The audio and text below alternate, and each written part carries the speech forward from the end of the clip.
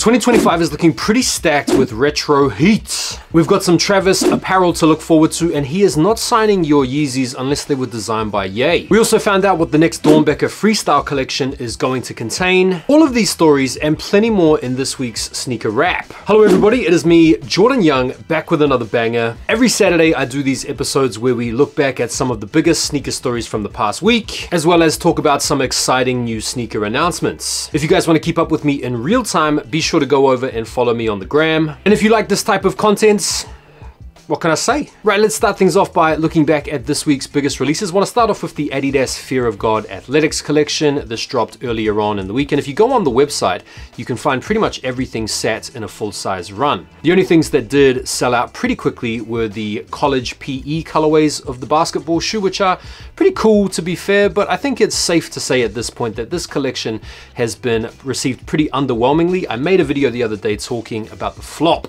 of the Adidas Fear of God collab, which has been received with mixed reviews. Feel free to go and check it out by clicking on the video above. We also had the Nocta website release of the Drake Hot Step 2s in the orange colorway. These are set to drop on the Nike sneakers app here in the UK in a couple of weeks time, I think. Also had the Book One Haven release for you guys over there in the USA today. We had a Book One release here in the UK, which released exclusively on the Pro Direct app. I was pretty happy to get my hands on these, and we'll be looking forward to bringing you my review of these when these come in early next week. Also had the Takashi Murakami slides, which dropped on his website. But apart from that, it was a pretty dry week. Did you guys come up on anything? Feel free to let me know. Right, let's kick it into some news. And one of the big stories this week that got a lot of OG collectors like myself excited was the announcement that we're going to be getting the black metallic coming out in spring 2025. No information as to whether or not this is going to be some kind of a reimagined Jordan. I felt like this particular sneaker could be a good candidate for the whole reimagined thing that's been going down with other similar type models, but no information there. I wouldn't mind seeing these come out with a bit of reimagined treatment, maybe the kind of cloudy or milky outsole, maybe a slightly aged netting on the side. I, to be honest, wouldn't mind that, but either way, I don't have any black metallic 5s in the collection right now, so I will be looking forward to these. But if you still have a crispy pair from 2016, you'll probably be thinking these are coming out again too soon. What do you think about that? Now, alongside that announcement, we also heard that we are going to be getting these again, the Air Jordan 12 Flue games in 2025. And this is what I'm talking about when I say people that are in possession of the last retro that maybe haven't put that many kilometers on them or miles won't be that excited about these coming back out again, because we've still got a fresh pair in the cut. It's almost crazy to me to think that this shoe next year is going to be almost a decade old. That's crazy. We've also had some first looks at one of this holiday season's most exciting Air Jordans. Of course, it's the Air Jordan 11 release. Although, to be fair, it's not really that exciting anymore, it seems, for the younger generation who seem to be unenamored with the Air Jordan 11, but at least for people like me, this is an exciting release. These are the Air Jordan 11 Columbias, or the last time they came out back in 2014, I think, they were called the Legend Blues, and these were the shoes that MJ wore during the 1996 All-Star Game, which was back in San Antonio. Very nostalgic shoe, very clean shoe. We've got these early images courtesy of my man XC Sneaker, who is still using the Motorola Razr. We've had some official images of the Travis Scott Jordan apparel line that's expected to release this month, including a few t-shirts, some hoodies, some pants. There's no exact release date mentioned, nor are there any prices that I've been able to get a hold of, but these are the pieces that he's been seen wearing in recent times, featuring in his ad campaign for the Jumpman Jacks. And I'm sure these are going to be incredibly popular and will sell out pretty quickly, but I'm not bowled over by the designs or anything like that. What do you guys think? Speaking of Travis Scott, while he was doing this college tour this past week, he was seen signing some sneakers, and someone tried to hand him a pair of Yeezys to sign, but he ended up denying them, saying that he's not going to sign any Yeezys unless they were signed by Ye. And this is kind of cool to see, I suppose. I mean, these guys have been boys for a long time, and comes off the back of Ye's very public and very famous disavowalment of Adidas and their recent release of the Yeezys that he says he didn't have any involvement in creatively approving. Speaking of apparel and collabs, this LRG t-shirt or collaboration I thought was pretty cool, and comes off the back of this viral video featuring this guy who is seen holding a whole bag of food and drink, being kind of mocked and teased on the streets by these girls who are saying that his fit or his look wasn't fresh. I'm sure you guys have seen this video. Hey, I ain't fresh. I ain't fresh. At all. No, sir.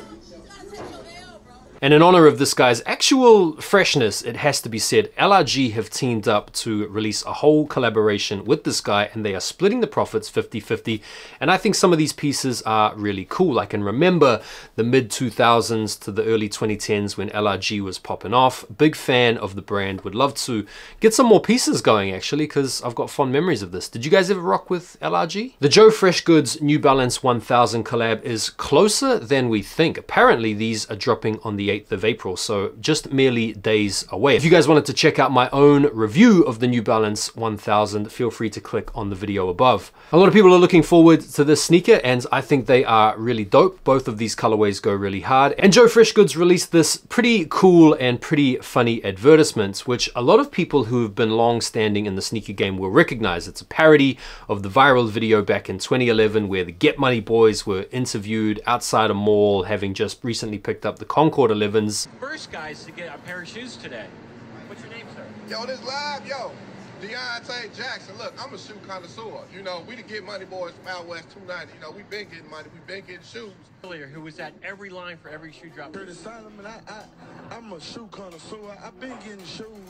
It was crazy out here. Like, you know, me and a group of my friends, you know, from Lakewood, we get a lot of money, so it's nothing to us to buy shoes. I thought this was pretty cool, pretty nostalgic, and very much a if you know, you know type thing. Keep an eye on the Joe Freshgoods website as well as his IG stories and stuff like that for update information. I would expect a wider release for these to wheel out through retailers and the New Balance website probably later on this month. So we've got a few new Air Force Ones, which is kind of interesting because wasn't it just last week that we heard from Nike directly that they were going to be scaling down production on the Air Force One All Black and the All Whites, but it seems like they're not slowing down any kind of production when it comes to collabs or special projects. These are the dot swoosh Nike Air Force One 404 errors, which are being launched exclusively in line with the dot swoosh program, which if you don't know is the whole Nike slash digital asset slash NFT type program, which you have to sign up to. The release is expected to wheel out via the sneakers app, though most people that are going to be given access to them are members of the whole dot swoosh program. Shoes themselves are seamless and patent and feature the 404 error on the side. Not a huge fan of these sneakers myself. I'm not really into the whole seamless patent vibe. They look a little bit clown shoeish to me, but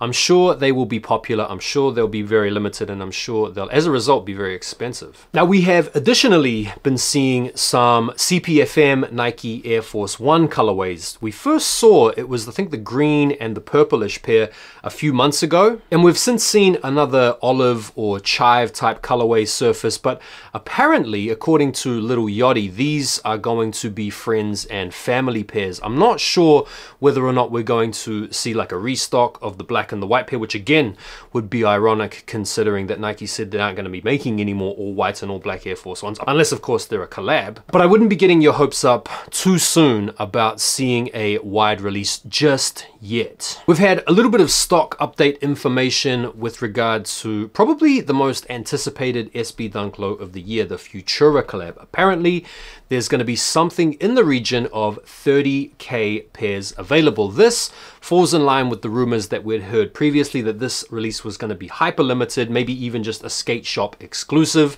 We also saw some pictures of the release next to the friends and family pair, which are supposed to be numbered around 250 pairs.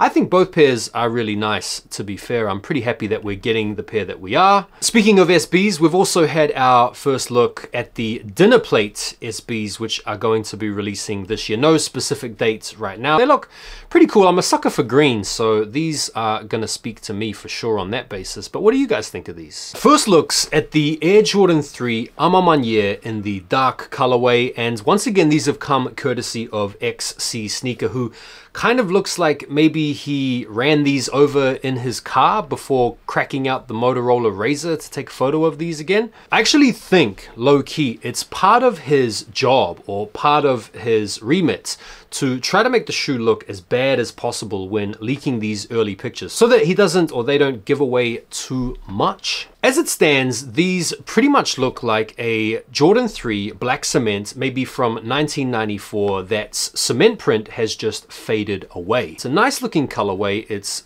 no doubt going to be good quality. PJ Tucker this week revealed his very own Nike collaboration on the Air Flight 89. He was seen wearing these warming up ahead of the Clippers versus Nuggets game earlier this week. They feature this really nice icy blue design with some pretty good looking perforated and tumbled leather on the upper, mixed together with this really clean midsole and outsole combo. They also have the PJ 17 on the heel, and they came in this pretty cool Nike / Samsonite luggage packaging that may or may not release as part of the shoes. I don't think so though. I'm pretty sure that would be like a friends and family type thing. No release info at this time, but with the playoffs fast approaching, I could imagine seeing some release info leak out over the next few weeks, with a release surely set to take place before the end of the season. I think these are really clean.